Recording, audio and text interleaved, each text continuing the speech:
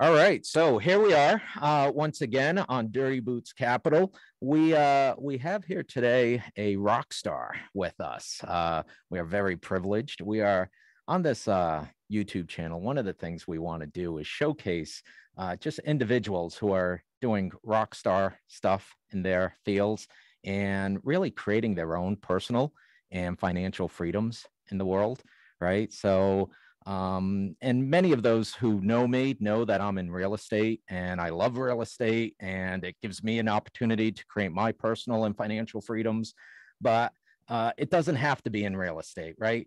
So today we have with us Sarah. She is a rock star in the coffee business. And today she's going to tell us her story of a little bit of her background and how she got started in the coffee business, and where she's taken all that. So welcome, Sarah. It's great to have you. Thanks, Tony. Thanks for having me. Yeah. So tell us a little bit about yourself and tell us about your coffee business. I got into the coffee business when I was about 24. Um, I had a mentor who wanted to sell me a coffee business that he and his family owned. And I begged my dad for some money, and he loaned me the little bit of money. Then it was real cheap, about $20,000 to get in. Hmm. And I got my first coffee stand. So since then, which was about 15 years ago, we've grown to 11 stands. We're getting ready to open up our 12th. We're starting to build stands now. And then I've also gone on to do a restaurant and a couple of other things, but coffee is my main thing. Wow, that's fascinating. So 24, you started at 24 years old? 24. Holy cow. Yeah, so for all the young folks that are watching, I mean, that's one of the things I love about Sarah's story is, you don't have to be old like me to start a business, right? You can take the path that Sarah took, and 24 years old starting your own business. That is truly incredible. Um so you have 11 coffee stands now, right? Mhm. Yep. And you're working on two more, creating two more. Are you building out the real estate for those, or which direction did you go in? Yeah, well, maybe I could just start from the beginning of that because there's a couple of different ways that I acquired these stands. So the first one was, like I said, my mentor, and maybe we'll get into the backstory in a little bit of how that all started, but and how we met. But he offered me this opportunity, and I didn't know how I was going to make it happen, you know. And really, the only person that had any money was my dad. He's also an entrepreneur. Um, Not necessarily super responsible with his money. So I think I caught him at a good time. But I begged him and begged him and begged him and begged him. And it was a small miracle. He ended up loaning me the money.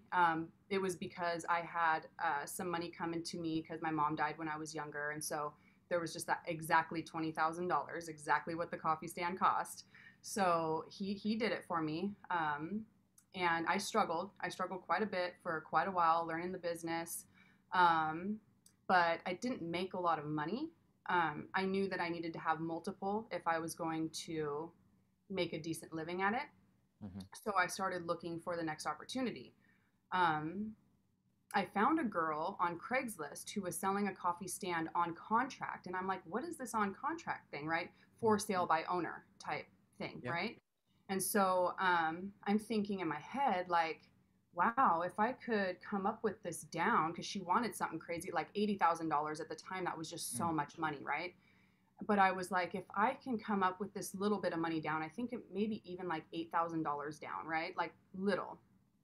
Um, if I could make this thing cash flow for me as it's paying the loan back, why not? You know? And Yeah. so I did it, and it was slow. And it didn't make enough money for me to want to keep it. I ended up getting rid of it a year later, but that was an awesome experience. I learned then how I could acquire these things because the first one wasn't making enough money for me to actually come up with some significant cash, you know? Yeah. So another lady in town, she ended up opening probably like 3 or 4 years after I opened my very first one. lingerie stand in Oh, town. okay. So, and these were really common over in like Seattle, Portland, big cities, but the very first one over in Spokane. And then I heard how busy she was. And I was like, like I could do that. Like that Yeah, doesn't bother me at all. Like I should get into that, right? And so, and I always thought, God, I need like I'm gonna need a partner or something, because I don't have the cash flow. sure. So I was like, I could get somebody to partner on something like this, like a regular coffee stand that I'm not really making any money at. Like nobody's gonna want to go, expand this with me, even though I knew I could if I just built it. But that was like a really good in, right? That was very Yeah. interesting. It got people's attention. They wanted to talk. I'm like, hey, do you want to invest in my business? Well, what's your business? Lingerie coffee. They're like, well, if I don't, at least I might know somebody who does, right? So I'm like Yeah. asking my friends' dads, like anybody that was anybody. It took me like a year and a half. And the person that I asked, and you need to ask everybody, I tell, when you have something that you want, leave no stones unturned, right? Even if you think it's going to get you nowhere. I even went to the bank knowing Yeah. that I wouldn't get a loan. It was like, back in I was not going to get a loan and I knew it. But I Yeah. did it because just in case, what if the banker knew some other kind of financing or something that I could look into, right? That's great advice, Sarah, for somebody who's starting out, because I think for us that have created great businesses, right? Along the way, it just doesn't happen. It's not like success on day one. You get kicked in the teeth as you go along with your business, and right, and you get scuffed up, and you have you get bruises along the way, and it's great that you know perseverance is huge, and that message of telling the story to everybody you come across, asking people for help that you come across, right? You never know who that person is going to be that says yes, Mm-hmm. right?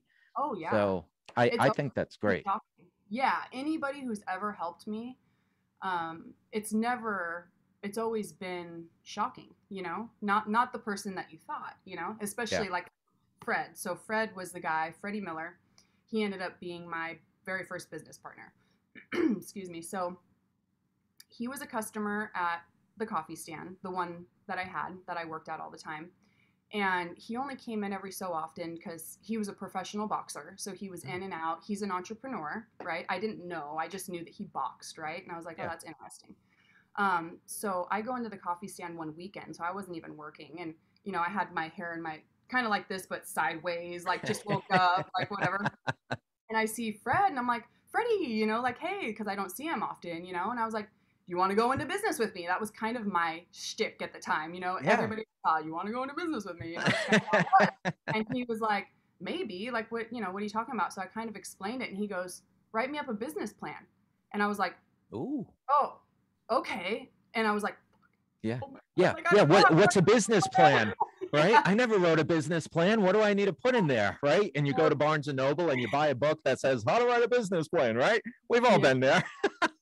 Seriously, but man, what a wealth of information that I learned so much stuff that I still use to this day. I learned about traffic counts, how to pick a good spot. I didn't know. That's why that other location that I got, it was like in a gas station parking lot off the beaten path. I didn't know. You know what I mean? I Yeah. I didn't know. So Yeah. I learned so much, and I brought him the business plan, and still not knowing anything about Fred, really. Not knowing if this was going to go anywhere at all. Brought it to him and he's like, I love it. Find the spot. And I was like, okay, like, okay. So literally, it only took me like a month and a half to find the spot. Yeah. And he helped me negotiate a killer price. He is a master negotiator. I am not that great at negotiating. Yeah, but So, you don't have to be, as long as there's yeah, somebody in your network, right? yeah, And you know this well, and I bring it forward for the viewers to understand how important your network is, right? You don't have to be a master negotiator, right? As long as there's somebody in your network who is good at that, who could advise you, who you can partner with to negotiate, that's yeah. killer right there. Yes, yes, and I learned so much from him as well. Um, so yeah, he was my very first partner, and what I ended up giving him was 25% for $20,000, and I paid him 50% until his initial investment was paid off, and then I paid him 25% thereafter. And he got a decent return. Yeah. And then he wanted me to buy him out like a couple years later, Mm-hmm. and I did. And we still, I mean, we talk all the time, and always looking for new deals to do together. So that was a Nice. great relationship. Yeah, and very, very unassuming. Like I never would have thought. I mean, just looking at him, and knowing a little bit about his past, like he had a bit of a checkered past. Not Hmm. a bit, actually. He's got quite the story himself. I mean, like in and out of jail. Like he almost went to prison for Wow. a long time. He ended up getting out of it. Yeah, kind of the into the gang banging, like that kind of stuff. Yeah. And so, had I not come from where I come from, which we'll get into before, I probably just would have poo-pooed that, like, oh, this guy ain't, you know what I mean? What's he gonna do for me or Yeah. something? I knew a hustler when I saw one. Yeah. And Sivu, the guy that sold me my very first coffee stand, I never would have thought he was just one of my customers at the very first coffee stand I ever worked at. And he was just a guy, asking questions about coffee. Like a little, actually, he works for CPS. He's originally from Laos. So he's got real thick accent. And yeah, just asking me questions, and I just was willing to answer them. And he's like, I want you to run my coffee stand for me. And I'm like, no, you don't. I know nothing. I'm like, I've worked here for 2 months. Like, you really don't. But opportunity, I was like, this is an opportunity. I can't let it pass me by. Yeah. So And he's and in my and life as well. that's a huge thing. That's one of the things I try to stress to young people is recognizing opportunity when you see it, right? And it takes constant reminders, to remind them about opportunities, opportunities, opportunities. And I'm working with a young gal now. She's 19 years old. She's going to the local community college. I actually met her at a local real estate investment club, right? She was there, and right, she stands out like a sore thumb, right? She's 5 foot 2 inches tall. She's blonde, a very beautiful woman, right?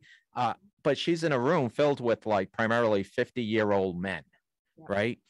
And so it was kind of like, are you in the right room kind of a thing? And so she was incredibly pleasant, right? And she just told me, she's like, hey, I think I want to get into property management. And so we had a great conversation. I'm like, are you sure you want to do property management?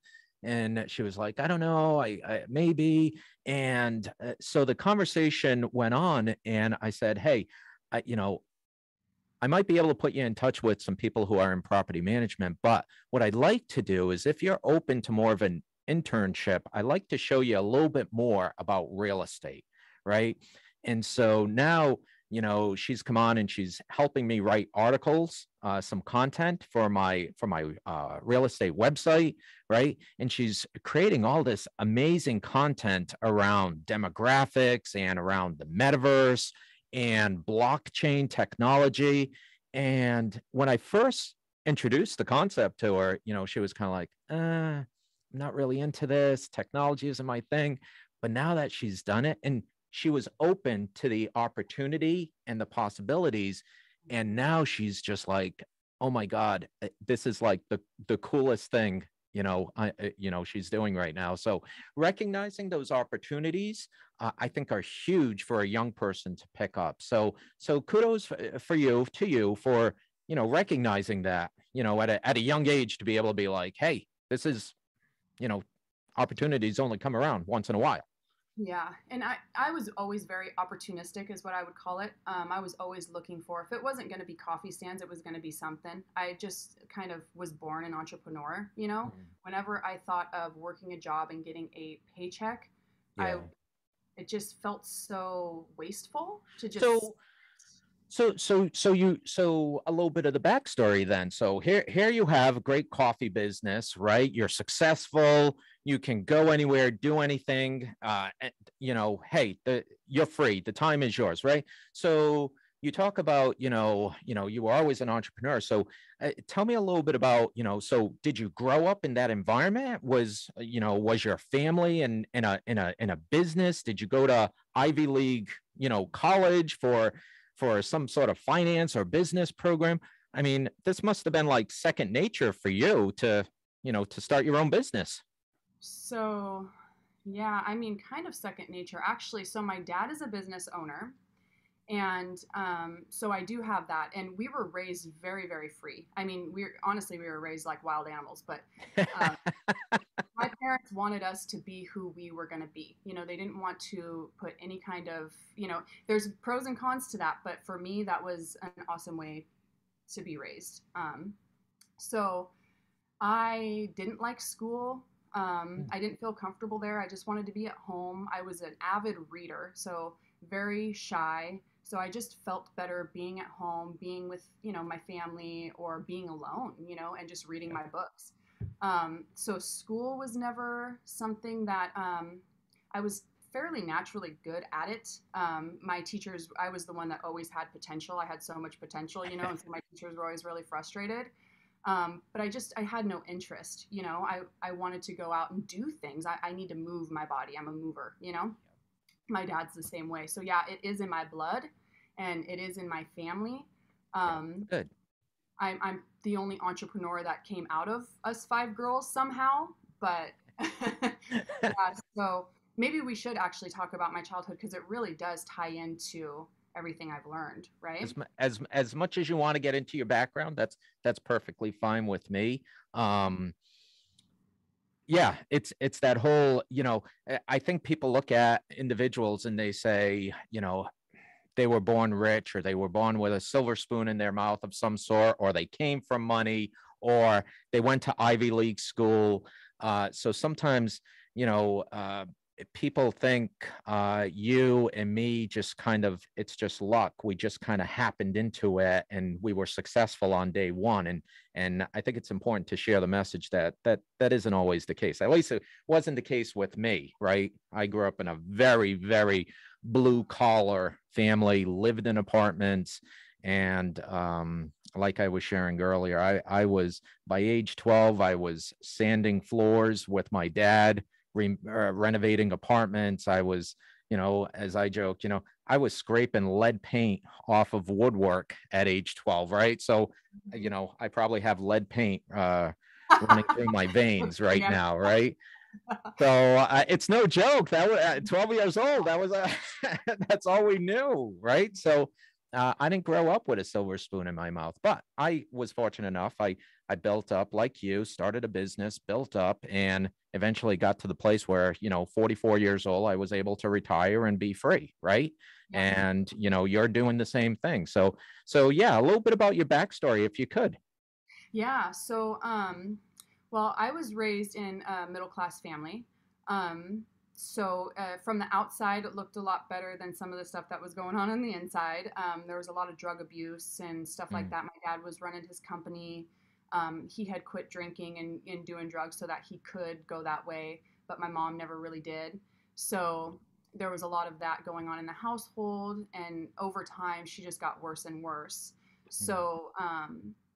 So beyond being kind of able to just do whatever we wanted, it was a little chaotic during those times, right? Because she started getting into meth and harder stuff. Wow. So yeah, so it got pretty bad. But the middle class, we were like the nice middle class family. My dad was always like showing up to the schools, like great father, I mean, they loved us. They were great parents. But my mom went down a dark path. So Mm. once it got so bad, my dad kept trying to uh, get the drug dealers to quit dealing her drugs. It all came to a head one night. They got in a big fight. A knife was pulled. My mom ended up dying. My No. dad ended up going to prison for about 5 years. That's actually all in my book. So if you want to know, Your I'll give book. you. And so you wrote a book as well. Oh my God. So uh so hold that up again. What was the title of that book? Shameless plug. Yeah, no, this is great. Something Better Brewing. Excellent. So you wrote that book. So that's kind of like your a little bit of your backstory, your life history there. So So we had your book up there. So that's a little bit about your backstory on where you came from and where you are today. Oh, yeah. So, well, it goes a little bit. So, I ended up, after my mom died, I got into drugs. So, I ended up basically on the streets using drugs from about 12 to 22. Wow. I got in a bunch of trouble, in and out of abusive relationships, had a couple of kids really young, at 17 and 19 years old. I ended up in prison by the time I was 21. Hmm. Um, and then I went twice. So I did about a year and a half, and then I did about 2 years. And then I got out for my final time when I was 24. And before I went in for my second prison sentence, I met Sivu, who was my mentor, Okay. who wanted me to run his business, right? And Excellent. that's when I was like, no, no, you don't, right? But I really like, this is a great opportunity and I don't want to let it pass me up. So I said, let's go have lunch. And I just told him everything. I was like, I've been in prison before. This is my past. I'm actually going to prison again. And I don't think I'm going to get out of it, you know? And he was like, wow. And he basically had the means to look me up because he worked for CPS and saw that I was being honest, you know? Yeah. And he was like, well, thank you for being honest. And you'll have a job with me when you get out. And Hmm. so as soon as I got out, I called him and he gave me that job. And then a couple months later, he offered to sell me the stand. So the fact that my dad was willing to loan me that money, given my track record and my past, I mean, literally from 12 years old to 24, I'd been in and out of juvie. I'd been to the nut house. They like in and out of treatment centers, and they put me in the mental institution for a month because I Yeah. was chemically induced schizophrenic, is what they called it. So, I mean, I was bad. I was no reason to think that I would ever change type person. So, Yeah. So for the folks out there who are listening to your story and taking it all in, I think the big message here is we always think we have it pretty bad, and oh, woe is me. I don't have the money, or I don't have the education, or whatever you know the make believe story is in your head, right? I just these are the things I want to get out to the viewers, and why I think your story is so phenomenal in so many different ways is, you know, you came from a background where you could have really gone down a terrible road, mhm, but you pulled yourself out of it, right? You were smart about recognizing opportunities, right, and latching on to mentors, right, and networking with people and telling your story over and over again. And believe me, I'm with you. I've had people who've laughed at me, right? When I was working in the corporate world and I told people I was buying real estate, they were like, ha ha ha, you're going to have to deal with evictions, and you're going to have to deal with, calls in the middle of the night about toilets overflowing. I'm with my stories aren't yeah, as breathtaking as yours, but it's the same thing, and that's the message I want to get across to the viewers is, no matter what the story is going on in your head, there's plenty of opportunity out there, and so yeah. I that's mean, and use it for your advantage. You know, I mean, I was running from something as much as I was running towards something. Like I had a past, I had to grind. I didn't jump into NA and AA. I did not want to think about the drug life by, regurgitating that stuff all the time. I just wanted to, plug away and just move on. You know what I mean? I wanted to build something. I wanted to do something um, in my mind great. I didn't want to get sober just so I could go work a 9 to 5. If I knew the future of my life, if I knew that I was going to work at this company until I was this age, and then I was going to retire, and in between I was going to have this much vacation, I couldn't. I yeah. would lose my mind. I mean, that is so dull to me, and that was not the life that I could have imagined. I mean, the life that I left was full of dopamine and wild, fun, crazy, fast cars. You know what I mean? Everything was just wild, and Yeah. it's hard to leave that. You got to have something that feeds that, and definitely being an entrepreneur and the situations I put myself in. I mean, opening up 2 stores in 1 week Yeah. and the craziness of that. I Talk need about adrenaline. Yeah, I need that, to keep going to, yeah, Yeah. I didn't see the value until I could finally get some serotonin going on in my life, you know? So, so, so I know some of the circles you're running in today. We were recently, you and I got a chance to see each other again, just this, I guess, this past weekend down in Houston, right? Which was great. And so I know you're putting yourself out there, you're networking with great people. And one of the things that I try to share with folks is, your luck just doesn't happen, right? You have to put yourself out there, right? And I know you're doing that with, networking with new and different people each and every day. But tell me a little bit about the future. I know you're looking at some different real estate, whether it be for your coffee business or whether it be for more passive income.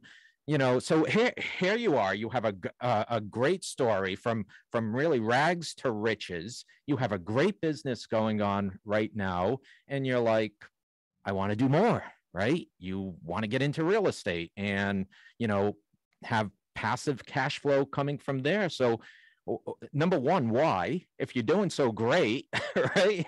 Yeah. Why add that, log to the fire? And then tell me about where you want to go with that real estate. So I own three of the properties that my coffee stands are on, and I was literally forced. I felt like to buy the very first one because in Mhm. my mind, at the time there was a lot of opportunity to buy other coffee stands. Now there's not so much. Everybody wants to do it. But at the time, I kind of had that where if I had a little extra cash, I wanted to go find my next opportunity. And I didn't necessarily want to, I didn't see the value in buying the land at the time. I just didn't see it, you know? And so it took somebody calling and offering on my piece of property. And the landlord was like, hey, I just got an offer on this. Do you want to put an offer in? And then I put in an offer and I got it. Then I got the bug. Then I got it. You know what I mean? Then I saw my lease, my payment went down, all the write-offs I got from it. And my accountants weren't teaching me this stuff. It was stuff I caught on to, right? I was like, wait, Yeah. why did I save in taxes this year? Oh, because I bought another business. Oh, because I bought some real estate. Well, Yeah. let's do that again. So Right. before the next year ends, I need to buy a piece of real estate or buy another business. Obviously, another business was my first choice. Mhm. But some as soon as those opportunities started to slow down, then I was able to put into real estate and do other things. um, and I do want to do other things because I'm heavy in the dollar, so I Yep. have great cash flow, but I don't have anything that's solidifying my wealth long term. Yep. And so, and I realized I watched my dad make a lot of mistakes. He had real estate that he sold, real estate that would now be worth like $1 million that he bought for like stuff like that. And I'm just like, well, that was a mistake. Yeah. So I don't want to miss out on that. And then I'm very aware of threats in my environment, given my past and, doing time in prison and that kind of stuff. I'm also very aware of when my freedoms are being imposed on, I suppose, on any level, like even just a little bit. Yep. Um, and with everything that's going on with the economy, and I mean, just to simplify it, just with inflation right now. Um, Absolutely. yeah, I was really worried about that. I didn't know how to make sense of it in my mind. I have been rest assured that my prices will go up with inflation, so that's a good thing. But if we end up, say, like Venezuela, Yeah. I mean, who's going to be buying coffee, right? So I need other investments. Like I need something else, and that's why we're in the group that we're in, because we're looking for answers and potentials and other things that long term will make us safer. I mean, the reason that I wanted to make money the way that I did, because I had to figure this out in my head, because you make a lot of sacrifices on the way up. So you're like, why am I doing this? But ultimately, it was for freedom and for opportunity. You're not free when you're working for somebody and living paycheck to paycheck. That is not freedom. So it's always been about freedom and opportunity for me and my children. Um, and that I've witnessed, and my dad, it can be gone like that if you are not wise with where you put that cash. I'm still not the best. I spend a lot of money, but it's easier for me to make. I think George has actually said this before, where I was like, that is interesting that he said that, but always been easier for me to make money than to save money. So I just focus on making money, and that's just been that's been my thing. Yeah, so maybe a little plug here for George. So Sarah's referring to George Gammon, and for any of the viewers out there who don't know George Gammon, definitely look him up. Check out his YouTube channel. He's a rock star when it comes to everything macro and what's happening in the financial system, and just how our freedoms are being stolen and taken away. So look up George Gammon, look up the Rebel Capitalist show that he has. Great educational material, great inspiration there. And I love what you said, Sarah, relative to we always have to be looking for how to protect ourselves, right? It's not just go to your job, work your 40 or 50 hours, right? Come home, watch TV, or, do whatever you do, right? It's always, we have to be cognizant of what's going on around us, in our environment, whether it's the political system, the economy, what's going on in the monetary system. You're talking about inflation, right? These are all things that we all got to watch out for and say, hey, like I say with a friend of mine, he's a great contractor, and we talk about how these things are impacting us. So I share with him, and in relatable terms, I'm like, so if somebody has $100,000 in their bank account, and a year ago that could buy $100,000 worth of lumber, right? Go there today. That $100,000 worth of lumber that you bought a year ago might only buy you, I don't know, I haven't done the math, but it's something less than $100,000, right? It might be $80,000 worth of lumber. So you might look in your bank account and say, hey, I have $100,000 in there, but today it doesn't have that purchasing power, right? It doesn't have that same purchasing power as it did a year ago. So your wealth is being confiscated by the government through inflation, through their policies, right? And these are things that you and I understand, and it's great. And it's, again, the message we want to get across to folks is you can't just focus on, I have a successful coffee business, right? Yeah. God bless you. You grew it and you did a great job there, but you're looking for more. You're always looking for more because you want to protect yourself. You want to insulate yourself from some of the craziness that's going on in the world so that you preserve your freedoms, right? Yeah. So yeah. I think that's great. Yeah, and it's really hard for people to find the time. One thing, and it goes back to, money actually representing freedom and opportunity. Obviously my goal was time freedom, right? So I was looking for that person to run my company so I could have the time to spend with my family and to research. I really like I told you, I was an avid reader when I was younger. I dropped out of school in 6th grade, but my mom used to just feed me books before I dropped out after she passed away. But she used to just feed me books because I was just all the time just wanting all that information. And I couldn't stand having to work all the time and not being able to plug into something and learn. I just love to learn. So as soon as I was able to jump out of that and I found somebody great to run my company, I was able to go to nutritional therapy school. So learn all about health, anything that was important to me. I jumped into the whole vaccine thing before I had my kids. I kind of realized that our medical system is not as great as we think it is. They don't have all the answers. I got into holistic health.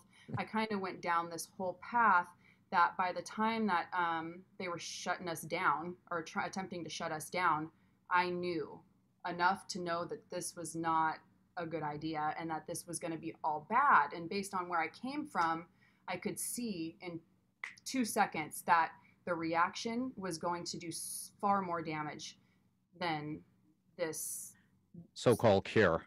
Yeah, this cold could do.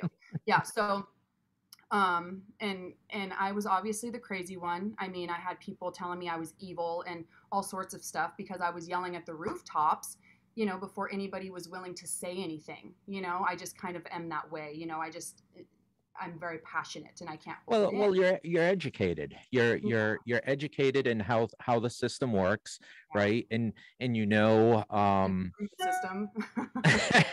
exactly, right. Yeah, they don't have So your best interest in mind ever. Never. exactly. And we as a society, as a people, we have to realize that, right? We have to realize that if you want to be your best, right, you have to look out after yourself. You know, Uncle Sam isn't walking through that door to say, "Hey, Sarah, I got a deal for you," right?